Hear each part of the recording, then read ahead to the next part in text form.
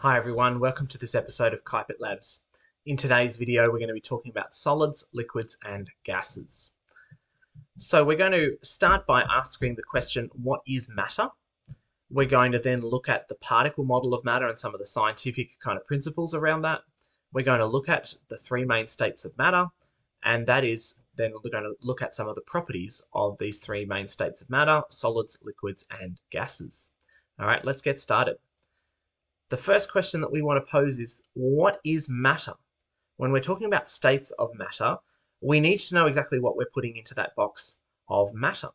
And so, in a really broad sense, scientists put everything in the universe into one of two categories, either matter or energy. And so then it becomes a question of, well, how do we decide whether something fits into matter or energy? And so there's two kind of particular aspects that scientists use, or features that matter has. Matter has mass, and matter takes up space. That is, to be more precise, matter has volume. So anything that has mass and has volume is considered to be matter. If it doesn't have mass and it doesn't have volume, then it fits into the category of energy. Now, as I said before, this is a bit of a simplistic way to be thinking about things, but it's an important starting point for us to work out what things belong into this box. But so then, if for those things that have mass and have volume, and then therefore fit into matter, well, how do we think about what they are like and how they are made? Well, scientists have described matter by what we refer to as the particle model. It's a way of thinking about all of the matter that we interact with, the things that we can touch and taste and see in our everyday lives, but to understand, well, how is it built at the smallest possible level that we can think of. Now, we can't see down at this level, but we can still think about some of its properties and characteristics so we can better understand it. The first principle is that all matter is made up of tiny particles that are far too small to see. That everything can be reduced down to a level at which it's made up of these small particles. These particles are constantly moving. That movement can be vibration, it can be moving from one place to another, but constant motion is a key feature of what these particles are like. Now, we think of them at this stage as spheres, but we draw them in diagrams and such as simple circles. Now, we can recognize that particles themselves are made up of much more complex pieces, or that at the moment we're thinking very basic. But it's important for us to start at this point so that then we can add further information down the track as we learn it and as we come to understand it. And so that this matter, the substances that are made up of these tiny particles, have properties. Now, what we mean by properties is, what something is like or how it behaves. And properties are usually something we can see or observe happening with our own eyes or our senses. So whether something is hard or soft, whether it's brittle or whether it's flexible, whether it's strong or weak, what its melting point and boiling point are like. These are properties that matter has, that we can measure, that we can observe, we can see. And so that then what we seek to understand is, why does it have these properties and how does it relate to its particles? And so then the next steps that we have is, well, what are the particles themselves made of? That's a question for a little bit further down the line in our understanding. And so the three main states of matter that we concern ourselves with at the start, this is unlikely to be new to you, are solid, liquid, and gas. We can see a simple kind of particle representation here, drawing them as simple circles, although they're shaded a little bit like spheres for a bit of extra visual detail. But so these are the three main ones you've probably heard before, and the main ones we're going to talk about today. But it is important for us to recognize that other states of matter do exist in the universe. For example, plasma is one you may have heard of. And there's all the other much more complex or nuanced states that scientists can talk about, but it's important for us to start at this point: the solid, liquid, and gas.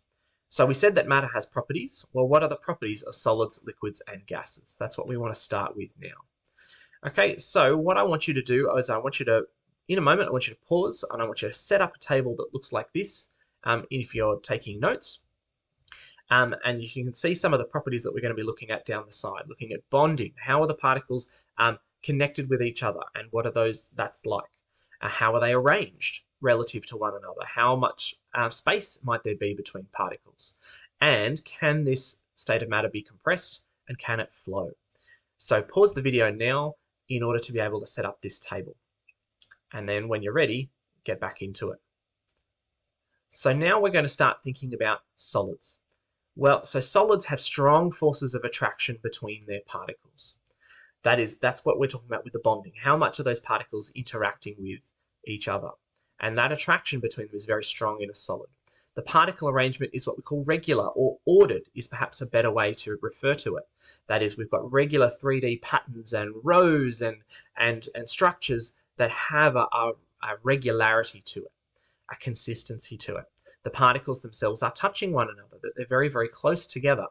But solids, we say, cannot be compressed and cannot flow, except what we would say for a solid, if it's really finely divided. You take a lump of sugar and you break it into lots of smaller pieces of sugar, and we can make those pieces flow, but the solid in and of itself doesn't actually flow at the particle level. It's just we might break a big chunk into small enough chunks that it kind of feels like it.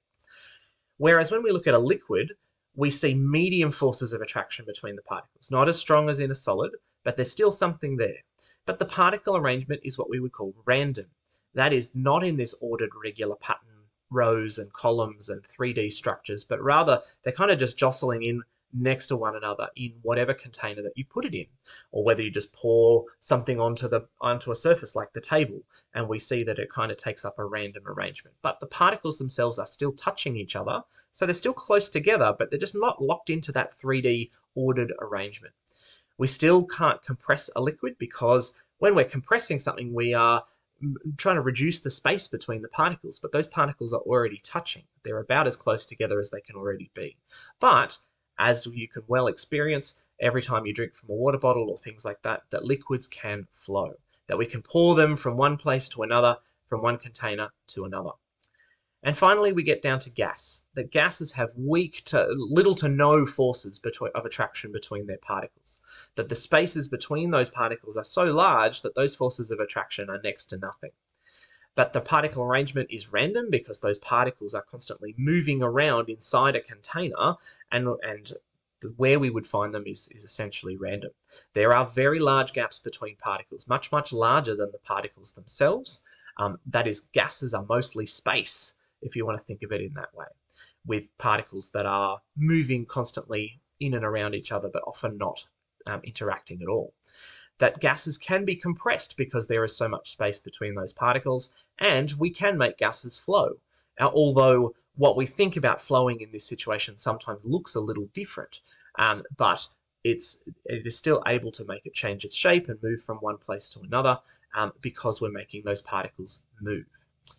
Okay, so what we looked at in our video, it says overview, but we mean a recap. We looked at this idea of what is matter. We're helping to decide between matter and energy. We're saying that the things that fit into being matter are described as being made of these particles, and we talked about some of their features. We identify the three main states of matter that we're initially concerned with, knowing that there are plenty of others out there we can learn about if we choose. And we looked at some of the properties of these three main states of matter: solids, liquids, and gases, thinking about their bonding, thinking about their structures, and then thinking about some of the properties that they have. All right, thanks very much for watching. Don't forget to like and subscribe. Bye for now.